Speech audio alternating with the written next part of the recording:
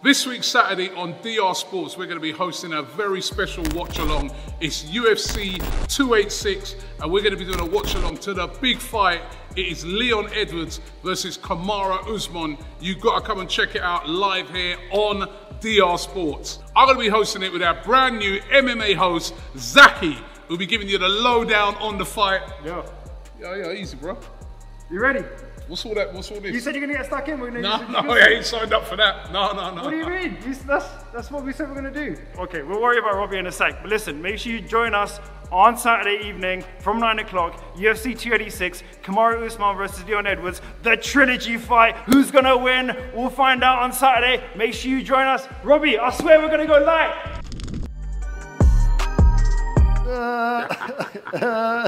I'm tapping.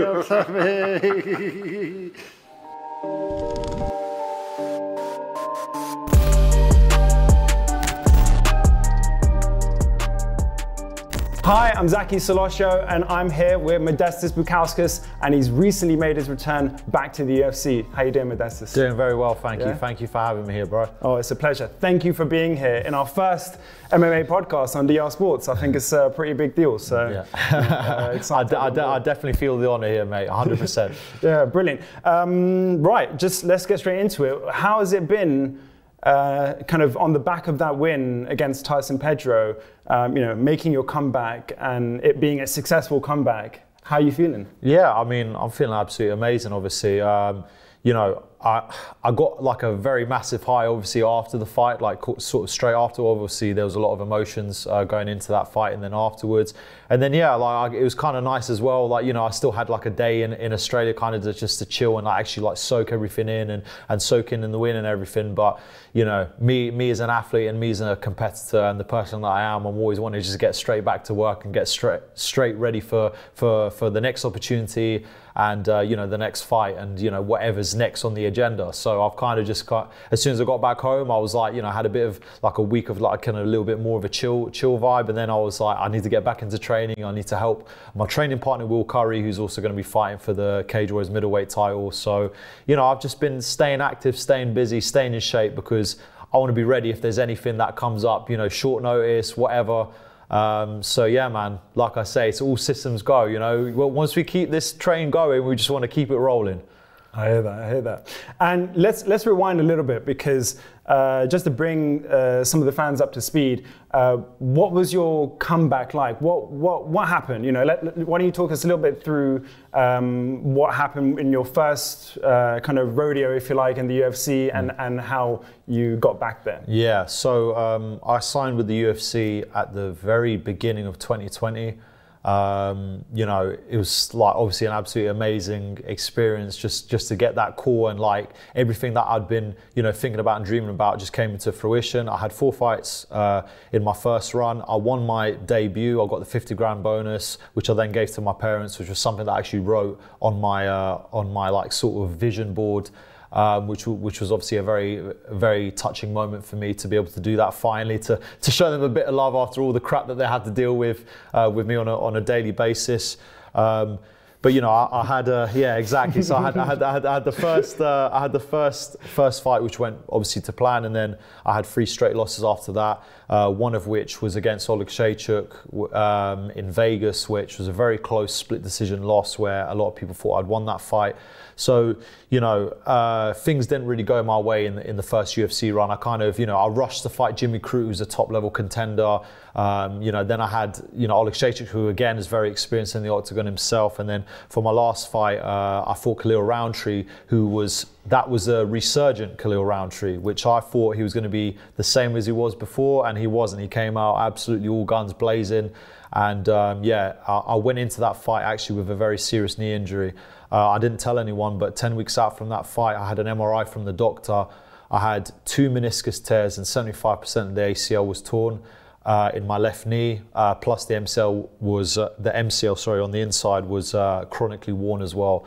So I had a very serious knee injury going into the Khalil fight already. So I guess what happened in the fight didn't exactly help. Yeah, because thinking about it now, like that irrespective of going into the fight with a knee injury like that, that strike that he, that was like the teeth psychic, that would have done probably the same amount of damage anyway, right? Yeah, I was very fortunate because the conversation I had with the doctor before, I said, will I be able to fight? You know, he said, look, obviously you'll be able, because he's seen me before and he's sort of, you know, he's sort of seen what my knee, like what sort of the structure is and everything. So he said, look, the muscles around your knee are strong enough to be able to hold it in place.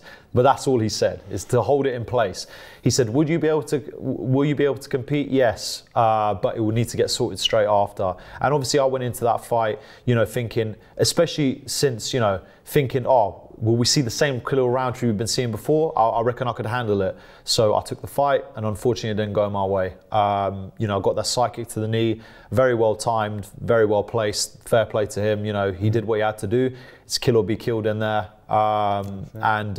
Yeah, so shortly after that, you know, I had a very extensive knee surgery, which is now 100% okay. You know, I had synthetic grafts put in, and, you know, but the actual psychic itself caused, obviously, the meniscus tore off the bone, ACL was hanging on, they said it looked like tooth floss, MCL completely torn. Whoa. So it was, they basically essentially did a full knee reconstruction, but they added synthetic ligaments in order to make it that much stronger, which is why I'm able to compete today. Right. I went for a very dark time. The operation itself was very painful, was very difficult. Then, you know, I turned to drinking, you know, in my room, basically, just not knowing what's going to happen next. I got very depressed. You know, I couldn't see a light at the end of the tunnel. As much as I tried to stay positive and motivated, I was trying every day, trying to do, you know, vlog stuff, like get content. I tried to, you know, work on my physio, like really just trying to stay positive. And then, you know, about 4 weeks after the operation, I ended up getting the call that I'd been cut from the UFC, and that was an even bigger blow, you know. And then, like I said, that's where I went into a real like spiral downwards to probably the lowest point I've ever been in my life. Wow. You know, thinking that there's no money, I'm humiliated. You know, a lot of people turned their back on me. You know, it showed me who the real people were, who the people who really support me and who really love me are all about. And then yeah, like, you know, I had to learn a lot of lessons from that, and it was horrible. But day by day, we slowly made our comeback. You know, the whole time I knew that I was going to come back, as upsetting as it was. I knew that this story could not end here. You know, for this whole story about me and my life, I've always faced adversity. No matter what it's been, I've always had really tough, dark, bad situations. This being the worst, this being like literally, I can't actually think of any worse situation in my life. But I knew if I could do it before, I could do it again. You know, it happened before, essentially, in my career, but on a much smaller scale. Now it's on a much larger scale, you know, with more eyes on you and stuff like that. A lot of people thought I was never going to come back, but luckily I had amazing physio, amazing surgeons, and day by day we just built our way back.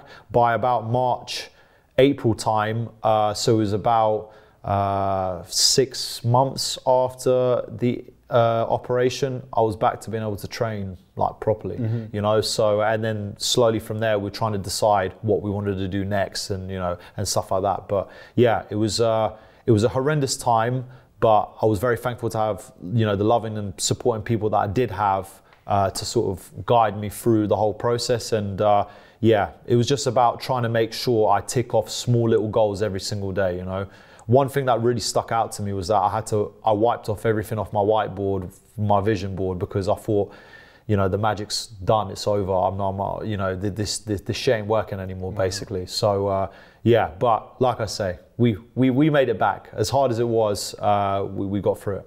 And do you find that now you're back to using your vision board? Oh yeah, 100%. And now everything I'm writing on the vision board is coming true again. You know what I mean? So I think this is another lesson that, you know, certain things may not go your way, but you've always got to stay true to you got to remember that this is a process, and you got to remember the end goal is still the end goal. The path, you know, isn't so straight. You know what I mean? It's always going to have dips and turns and curves, and, you know, and different things that get thrown at you. It's just how you handle it. The things that I learned, the lessons, journey for me had to be done this way. It couldn't be done any other way.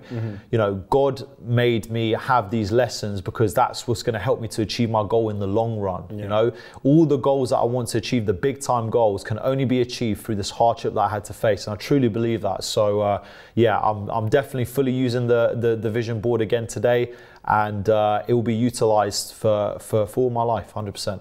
Amazing. So then let's talk a little bit about vision and kind of looking forward. What do you see for the next year or so? Are there fights that you have your eye on?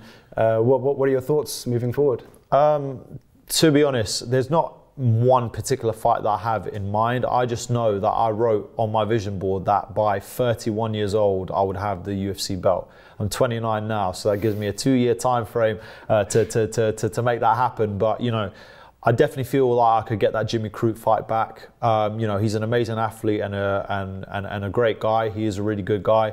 You know, I understand that, you know, rematches are very rare unless, you know, certain situations and stuff like that. You know, who knows? Maybe the Khalil fight will happen again. But yeah, I just want to pick them off one by one. Pick off the guys in the division. Now, there's one straight road to the belt. You keep winning, you keep putting on performances, you'll get that shot. So that's essentially what has to be done. There's always going to be new talent flowing in. There's always going to be guys younger than you, especially now for me. I used to be the young guy. Now I'm kind of like the older guy, you know, even at 29. So yeah, and you know, the light heavyweight division, everyone says, oh, it's not that deep. And yeah, it's true, it's not that deep, but it is slowly getting deeper. And obviously, you know, more guys are coming in, especially from Contender Series. Now it's getting filled up, and it's like, okay, now we've got some interesting matchups that can be made. And it makes me very excited for what's to come. Brilliant. And looking, yeah, because I think it's getting deeper.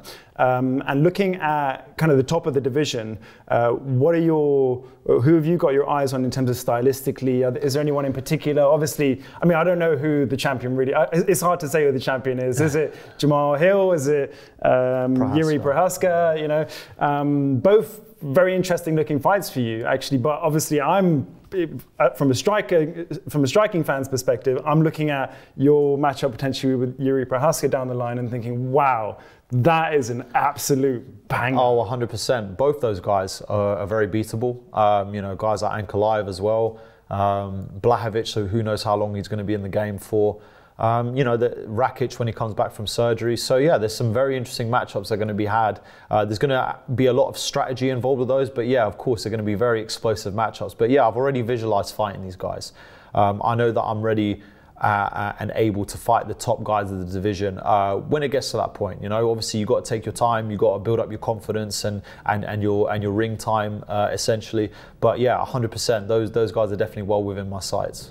And just outside of the kind of sizing people up, what are your thoughts on wild characters like Prochazka?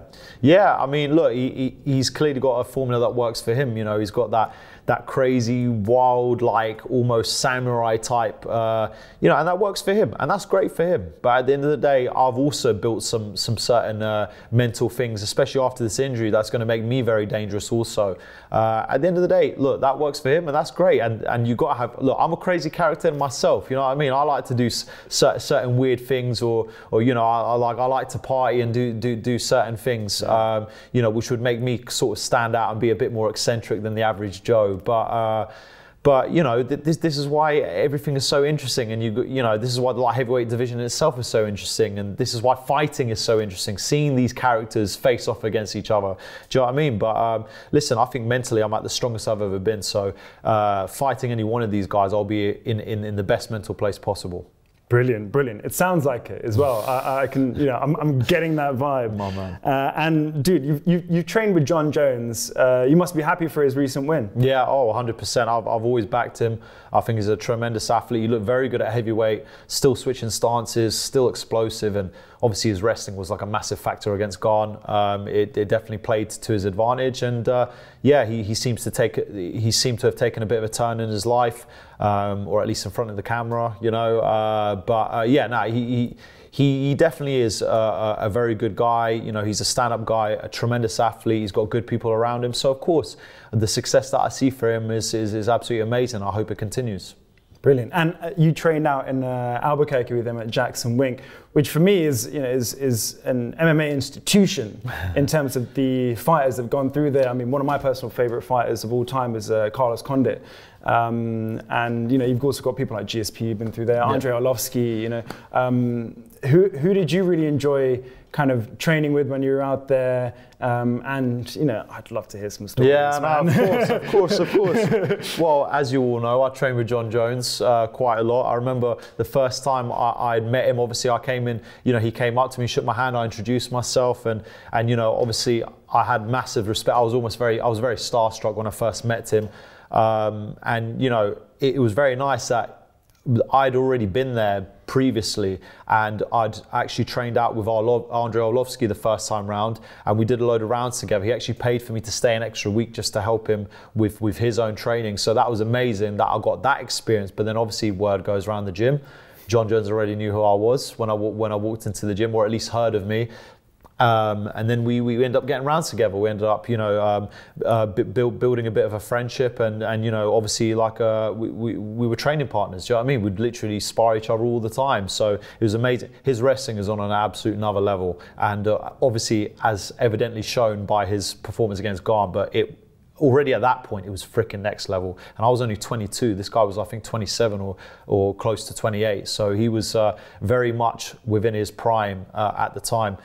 You could see why he's so good. You can see why he's the greatest of all time. He's very methodical about everything. I think this was at the time when he was trying to sort of rehab himself and not party as much and stuff like that.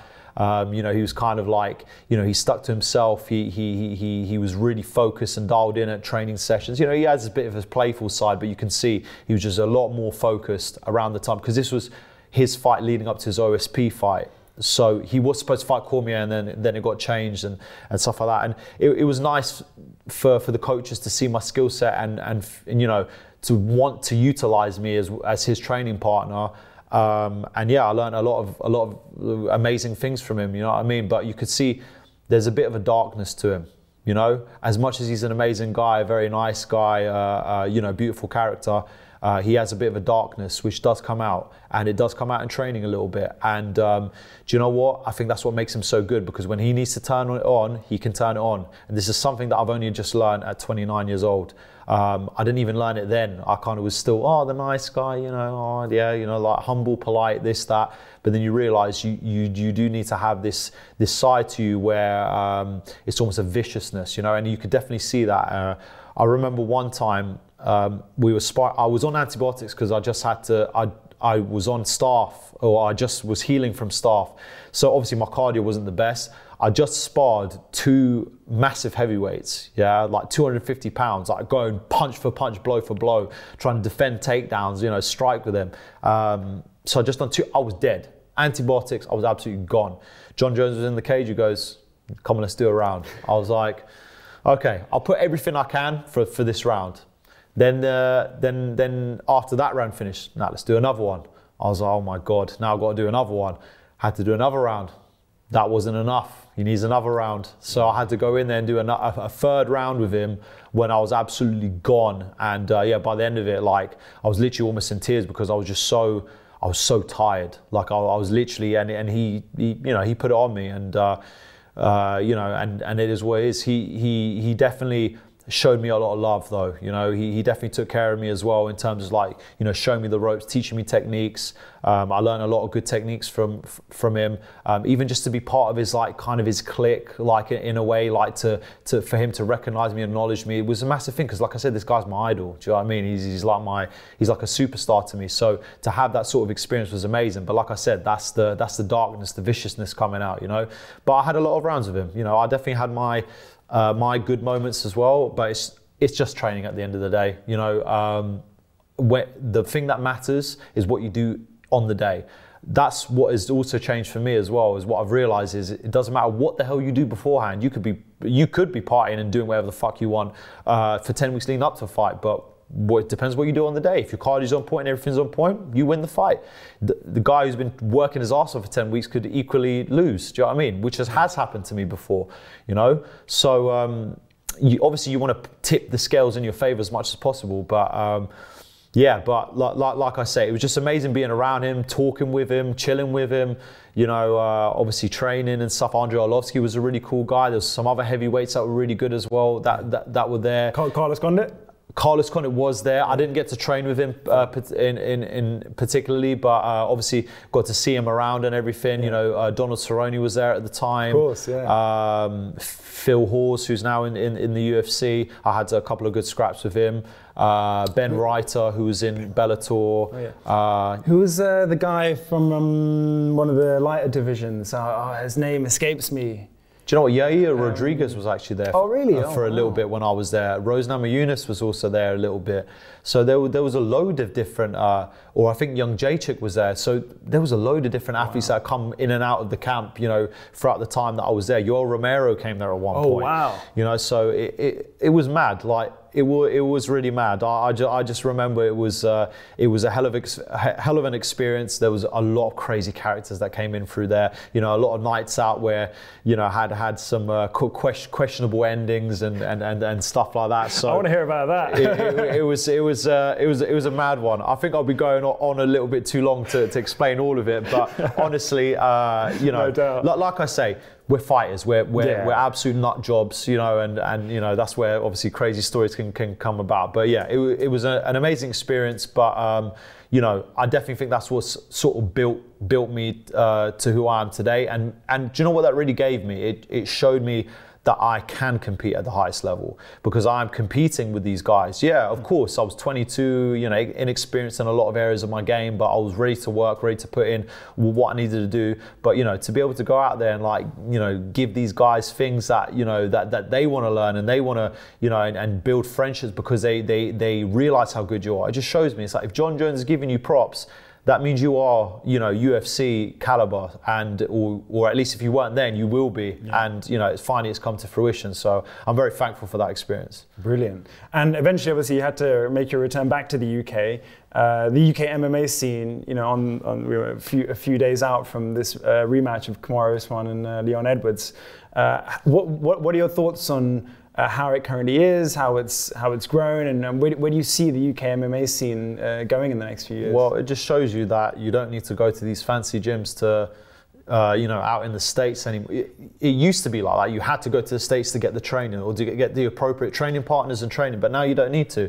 Look, Leon Edwards has done it all from his home in Birmingham, you know what I mean? And you've got guys like Nathaniel Wood, again, doing it all from GB Top Team. You got myself doing it all from my dad's gym in BST, you know? So, you know, it just shows that, you know, we've got a stable of an amazing talent and fighters, and the coaching has really gone up. The level of coaching is now at a very high level. We can wrestle. We have got jiu-jitsu. You know, before there was such a massive discrepancy in skill sets between the nations, and now it's not so vast. Yeah, of course.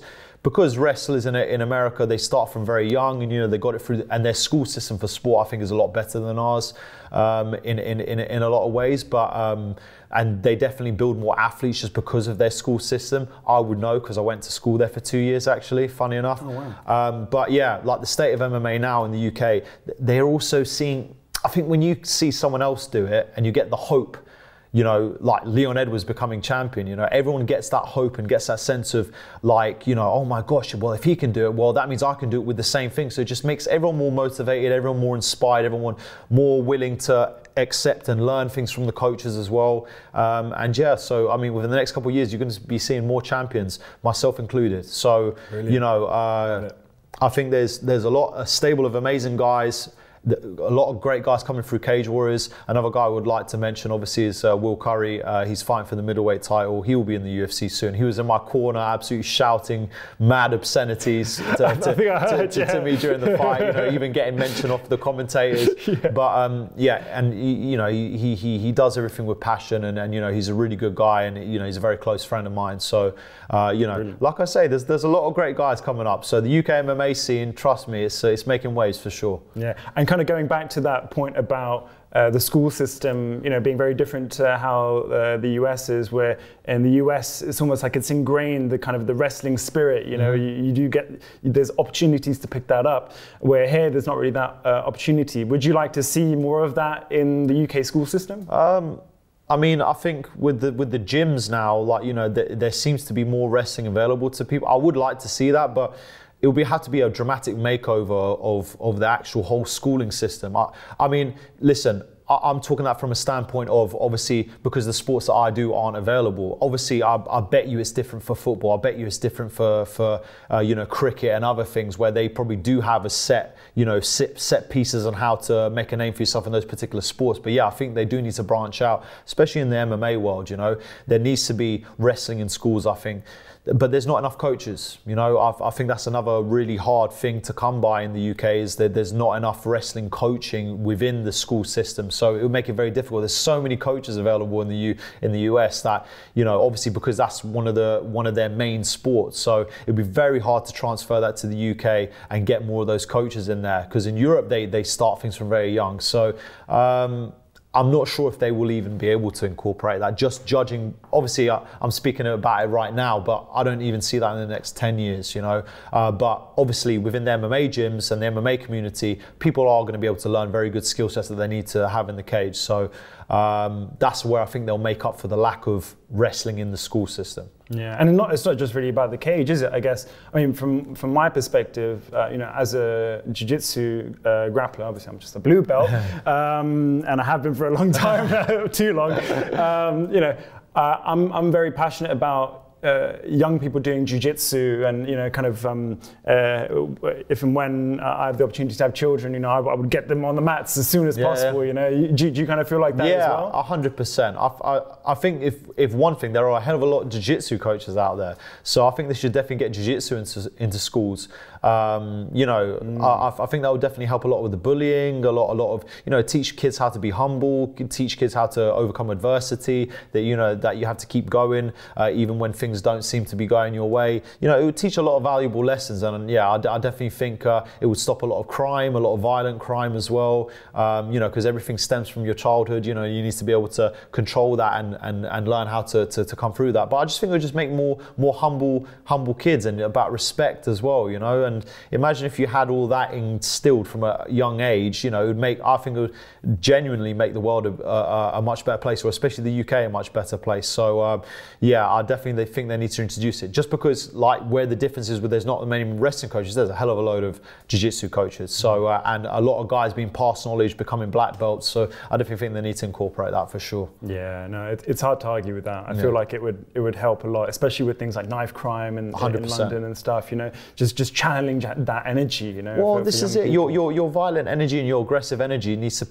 be put into a different outlet. And like I say, if it can be done from a childhood perspective, like I say, that would just be instilled and ingrained in you when you go into adulthood. So I definitely think it's something that that needs to be thought about for sure. But again, it's a relatively new sport for a lot of the UK people. So, you know, whether in government those things will pass through will be another question. Yeah, fair. Well, let's talk a bit about you growing up then, and let's talk about your dad, because he's your head coach.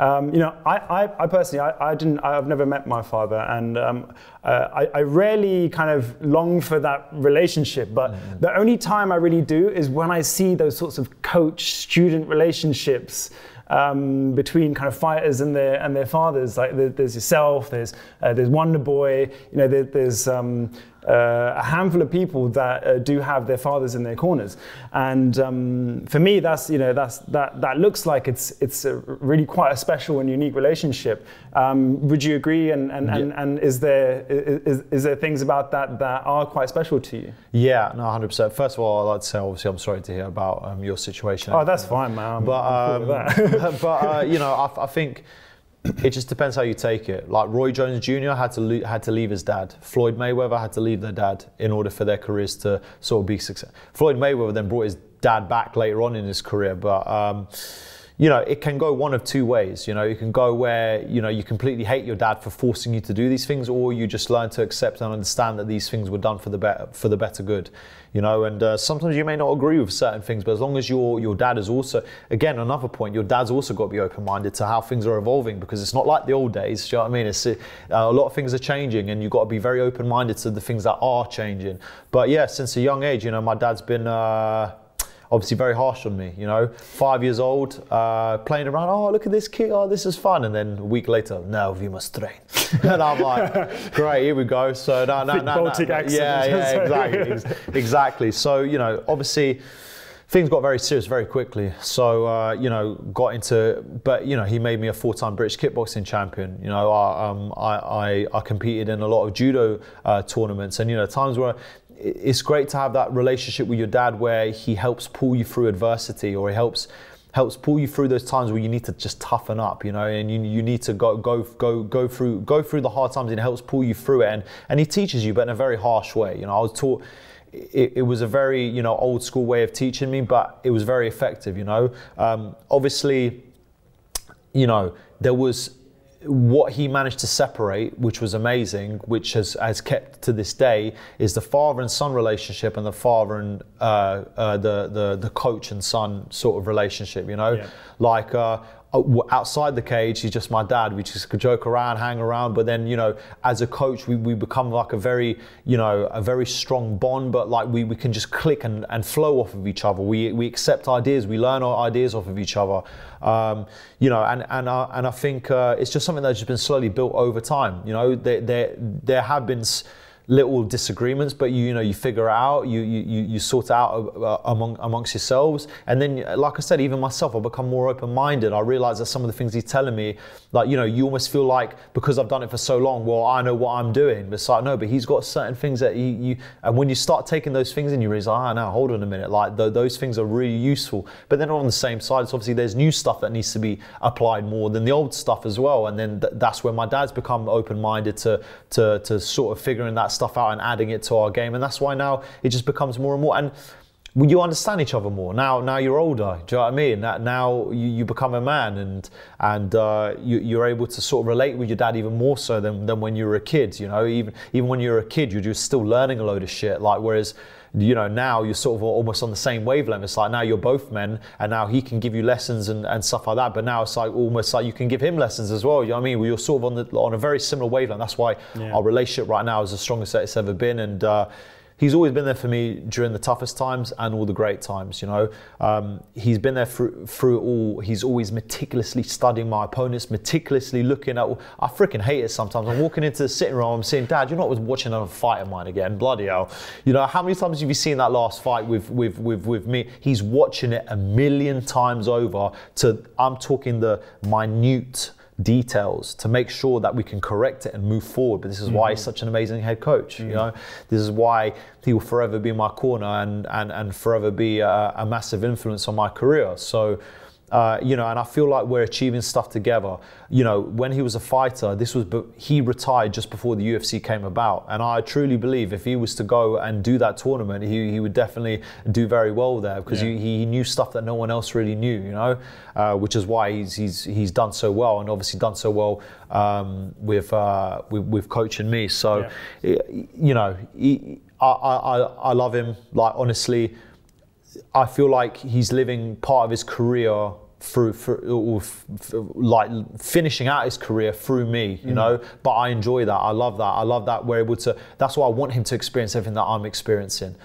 I remember one vivid memory that I have is that I felt very in the moment in my last fight, and I just remember seeing like a flash of light, like up in the bleachers or in the stand somewhere, and I could just see his grandparents just like sort of giving their like almost like giving me their eyes and their spirit, like, and I could see like ancestors with freaking swords just like rush at me like in a split second. It's like very hard to explain. I could see like a rush just for like literally just a split second, and I could just feel it. I could feel that energy. And I remember whispering to my dad, I said, Dad, like, you know, Grandma and Grandad are looking over us right now. We're gonna go and do this. And I could see his face was like a bit like shocked in a way, like he was like, bloody hell. This is when you went back to your corner? No. This is before we walked out. Oh, right. This is before we walked out. Even he was like, bloody hell. And then right as I walked into the crowd and everyone's booing, I'm just embracing it and loving it. But this is why I came in there so calm, because I had the energy of my ancestors and my family giving me that. And it was weird, but like I say, even that connection with Dad, like to be able to say that and then going into the fight, you know, and stuff like that. And now he's seeing everything. It's like, it's amazing that we're experiencing everything together. And again, long may it continue. Nice. And what did you think about that Perth crowd? Is it Perth? It was Yeah, Perth, wasn't it? Perth. Obviously, you're going into Tyson Pestra's backyard. You know, you probably expected some boos, but what did you think of the experience overall? Oh, I freaking loved it. They're amazing country, beautiful landscape. It's like a very strong mix of America and the UK. You know, they all drive on the left side of the road, but the streets are very like America, like blocks. You know, but you know, the people are, like I said, they're absolutely lovely. The weather was absolutely amazing, 34 degrees. I freaking loved it. Nice. And although there was boos, it's just showing support for their athlete. I applaud that. I applaud that they're getting so behind their athlete, and they're so like entranced and like, you know, inspired by all these athletes coming out. They're like, they weren't, you know, it just shows how much support they have for the homegrown athletes, and I respect that. So, you know, and not only that, they gave me a round of applause when I left the cage. So it just shows the amount of respect that they have for all the athletes. Yeah. And yeah, like obviously they just get really into their fighting, which is amazing to see how many people really support fighting and MMA as a whole. So, you know, the sport's clearly grown massively. So yeah, I loved every minute of it. I loved the boos and I loved the cheers. I loved everything. Brilliant. And no doubt you would have had the hometown crowd on your side had you won your campaign for a fight at UFC London this weekend. Obviously you're going, but you're going as VIP, as you rightly should be if you're not going to fight. What fights are you most excited about seeing live? Obviously the main event. I'm really looking forward to seeing Leon Edwards and Kamaru Usman. I mean, you've got Gaethje and Fiziev is another really high level fight. To be honest, I do want to see how Christian Leroy Duncan's going to do, being the former Cage Warriors middleweight champion. That'll be another good fight to see. Lerone Murphy as well. Just, you know, there's so many great fights Gunnar on Nelson's the card. making yeah, Gunnar Nelson as well. You know, it's against Brian Barberina. Barberina, he's a crazy guy.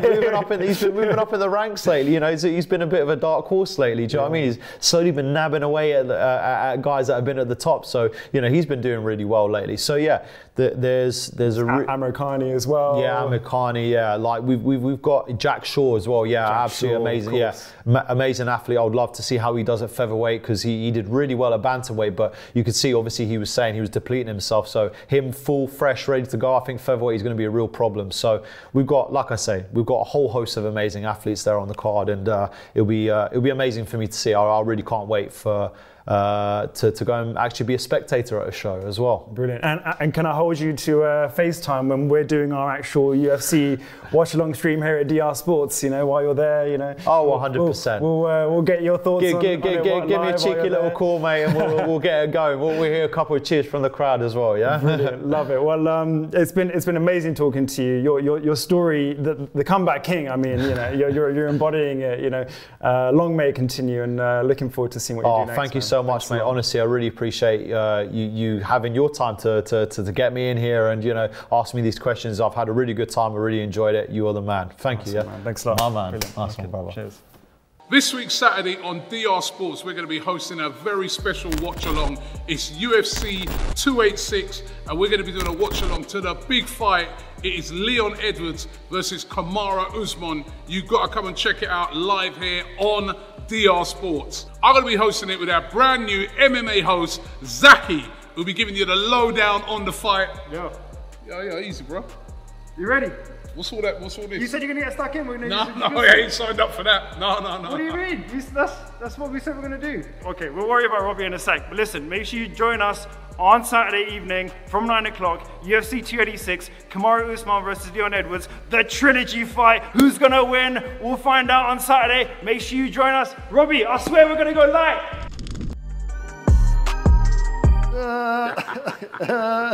I'm tapping.